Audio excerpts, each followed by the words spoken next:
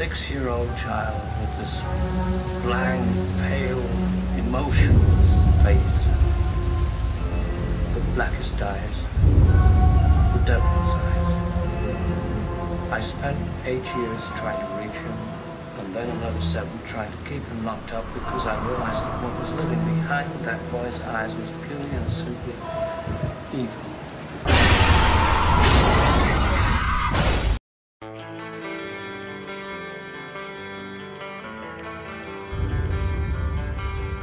Boogeyman is coming. Leave me alone. He doesn't believe us.